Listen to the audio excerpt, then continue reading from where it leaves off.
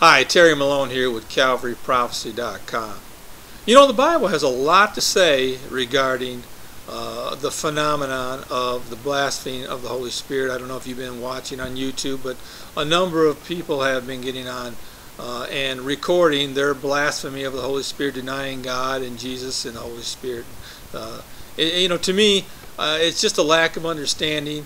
And the Bible predicted that this particular activity would take place in the last days, and I'm going to show you where that is in the Bible in just a few minutes. But first of all, I want to put one thing to rest.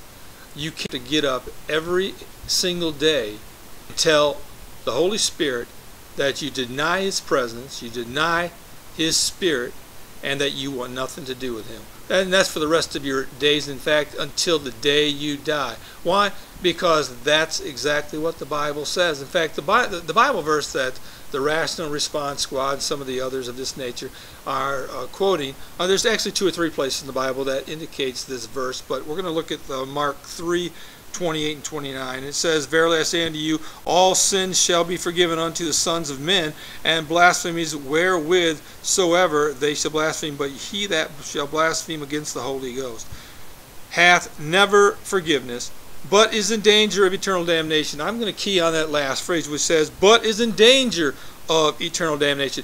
You're not going to hell because you blaspheme the Holy Spirit or the Holy Ghost. Now you're getting closer. In other words, every day you get up and you say, "Lord, I reject your Holy Spirit and the Son and what He did for me on the cross."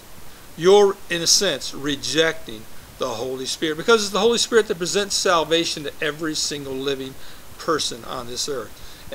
And every day you deny that is one less day you have an opportunity to come to know the Lord. And like I said, you could get up every single day for the rest of your life and say, "Lord, I deny your Holy Spirit." But until you die, you have not achieved damnation. Now, you're in danger of damnation, but you haven't achieved. And I just want to bring that about to you. You can know the Lord Jesus Christ today. Whether you've taken the blasphemy challenge or not, that's just one day. You have the rest of your life to say yes to the Lord. So one time won't do it. But let's move on to our topic. You may find it interesting to know that the Bible predicts this type of behavior of blaspheming the Holy Spirit to be a prevalent thing in the last generation. Most Bible prophecy experts believe that when Israel became a nation again, that pretty much kicked off the last generation before Jesus would come.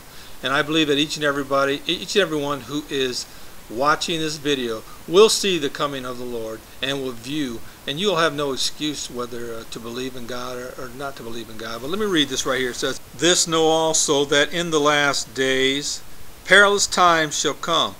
For men shall be lovers of their own selves, covetous, boasters, proud, blasphemers." And it goes on to talk about a number of other things that will be a sign of the last days. In fact, that's found in 2 Timothy 3:1 and 2.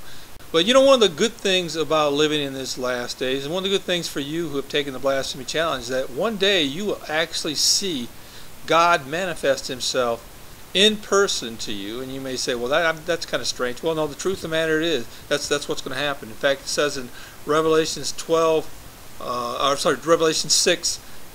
through 17, that man will actually see a vision of God when He rolls back the clouds, and man will actually see Him sitting on His throne and ask that the rocks and the mountains fall upon them and hide them from the face of God.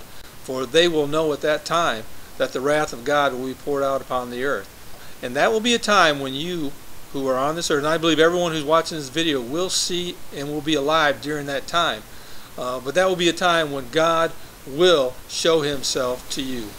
You should also know that during this time that even the Antichrist will not tolerate any worship outside of himself. So you being an agnostic or an atheist, that will not be tolerated. The Antichrist will only allow worship of himself. So you can't stay neutral in any way. You'll have to worship either God or you'll have to worship the Antichrist. And to worship God will mean death. So you'll have to make a choice. But again, there will also be other times in which God will send witnesses and things of that nature to show you that He really does exist by signs and wonders.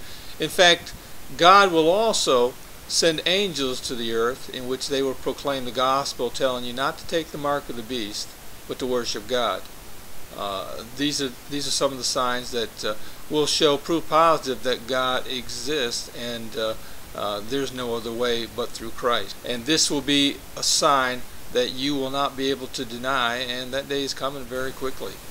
Now, I realize that there are going to be those who are, after viewing this video, are not going to change, and that's not going to make one difference or another. But there are those, I believe, who are going to be watching this video who are sincere, and I just want to put this challenge before you, that when the day comes when you do see that God truly is real, because that day is coming, that you will turn to God, that you will fall on your face before Him and repent of your sins, accepting Jesus as Lord of your life, believing that He died on the cross, and just turn your life over to Him. Because like I said, that day is coming, and that's the message I wanted to bring about. Thank you. Well, thanks for watching this video and for listening to me.